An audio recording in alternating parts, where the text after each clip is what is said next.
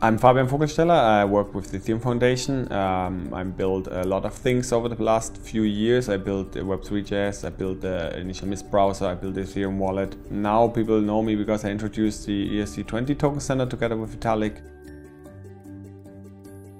So Ethereum went obviously to a lot of turbulences, crazy things happening with the DAO, DDoS attacks, and a lot of things happened since then. And it grew a lot in size and transaction numbers. Synchronization gets slower because there's so much happening on the network right now. But it matured a lot in terms of the community learned what can go wrong, how to make things better. A lot of better tooling came up, and we're still progressing and developing this software and this network. There's a lot to do still.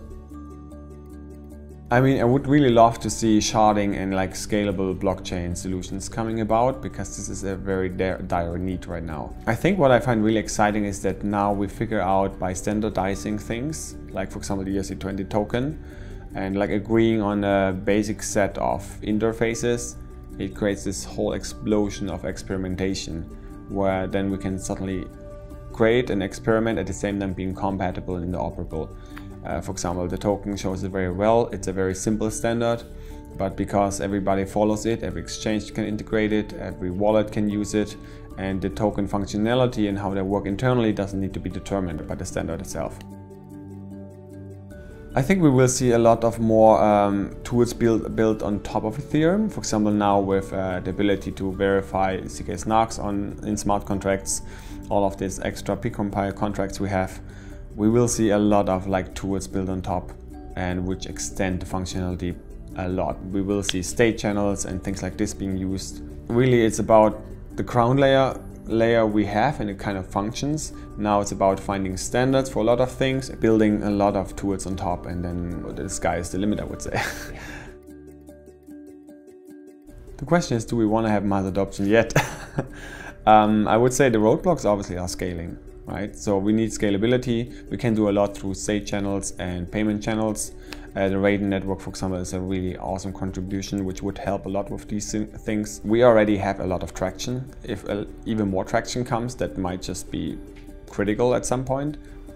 Through loading a lot of things off-chain, but actually using the blockchain only as a settlement layer or as a final truth, which if you construct it right don't need to use that often, we can already have today a lot of scalability. So the other part obviously is usability.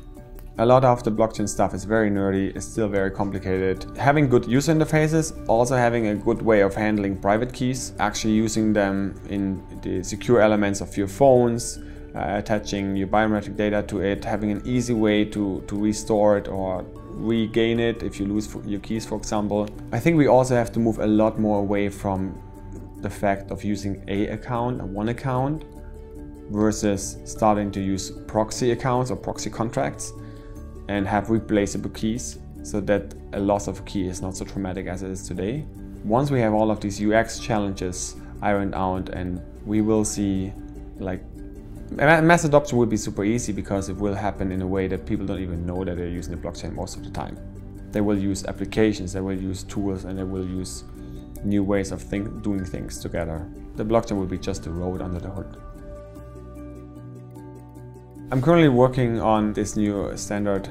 I initiated it, and it's a standard contract interface about an identity. So the idea is basically, when we agree to a basic set of functions an identity smart contract can have and how it can look like, we are able to spur this whole innovation around how identity can look, how we attest things about each other. There's a lot of projects we actually really want to include and introduce this, but right now it always fails on the fact that nobody really wants to adopt something they don't know if it will be forever still there, and especially identity is a very long-lasting thing. This standard is called right now ERC725. It is flexible enough and easy enough that it can allow all of kind of things without restricting too much, but at the same time give the necessary interface to have a basic start interaction.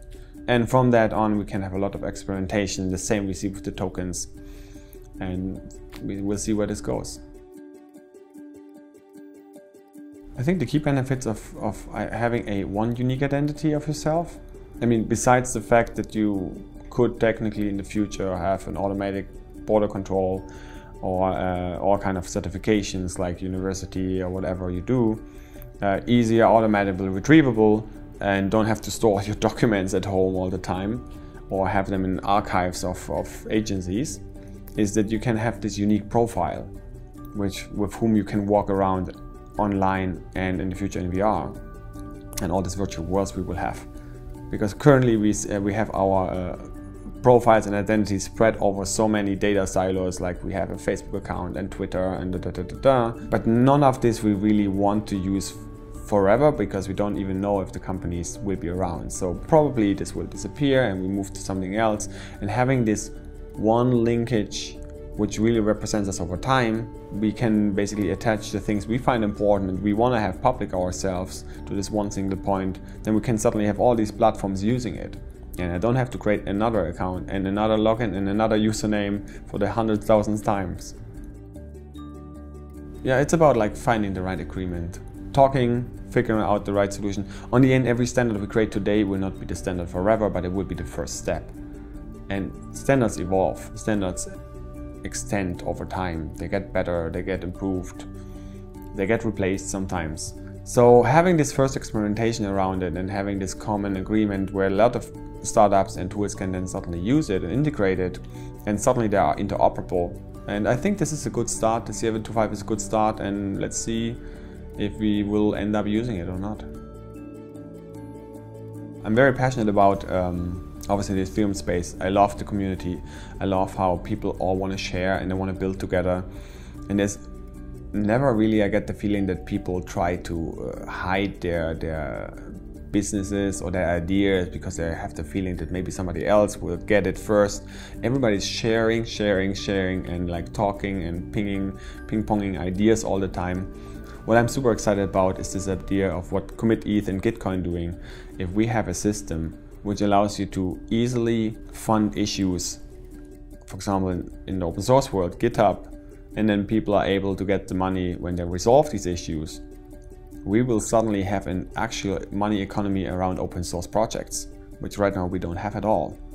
And right now you do it for yourself most of the time because you need it, and on the end you end up getting a reputation over time when you did a good thing, but there's mostly no real monetary outcome. But at the same time, you have a lot of people who want to use and do use a lot of open source projects, but they might not have the right knowledge to fix certain things or add features, but they really want to have it and they would be willing to pay for it because maybe it helps with their project and they get their client stuff faster done.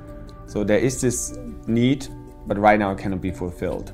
If you solve this with automation on the blockchain where people can tip box issues on GitHub and other people can basically get that once they are resolving it, this will create a whole new economy, I think. I personally, for example, I'm very excited about VR. It's just we're going to change the world completely in how we interact and how we work. And the blockchain, or for example identity, plays a really good role in that, because once you have all these digital worlds, which then not only are like websites I'm looking at, but actually like spaces I will be, spaces where I will meet people, games I will play, leagues I will participate in, competition or friendship or social, whatever, and this all in complete new different like virtual spaces. Then I need the blockchain to be the same person everywhere, to carry my thing, to carry my money, to carry my property around in the virtual space. The blockchain is the perfect base layer for that.